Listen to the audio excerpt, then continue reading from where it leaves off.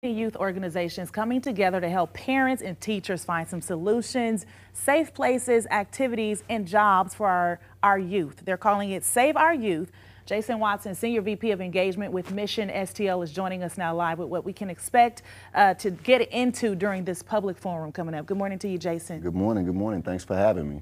My pleasure. So first off, of course, we report on the news every day. Unfortunately, a lot of our crime involves the youth. So tell me a little bit about the press conference you guys had yesterday and how that went. Absolutely. So the press conference was really just a gathering of community members, community organizations, really to raise our voice and to say, listen, we are tired of the violence that we see, but I think more importantly, we wanted to make sure that individuals are aware of the programs that's taking place, the many people that are committed to the work that's going on in the city. And Jason, this topic really hits home for you. Tell us a little bit about your own personal experience. Yeah, so my son was shot back in October 2 times in the hand and in the leg, an attempted robbery situation, wrong place, wrong time.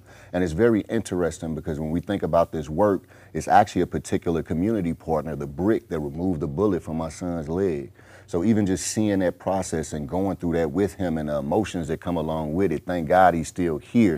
And then not to even think about the parents who have lost children to this type of violence. So I think for me, it's activated in a different way. On top of that, my sister was murdered in 2011. So due to gun violence. So these are things that have been actively a part of my life. So I think for me, it's really about activating because not only are we experiencing it and being impacted by it, but also we're witnessing others go through the same thing. Oh, wow, definitely. So, okay, so there's a public forum tomorrow and this discussion is going to continue on. Tell us a little bit about that and what we can expect to see there. Absolutely. So there will be a public forum tomorrow, Saturday at Harris Stowe from 10 to 12. And basically the real focus is to continue this conversation. How do we get together as community members, community partners, community organizations and begin to talk about solutions, not just the problems? And I think also to say it's no time for us to throw rocks at each other, right? Often we want to talk about, we feel like we are the experts in the field and I'm not the expert other than what I do.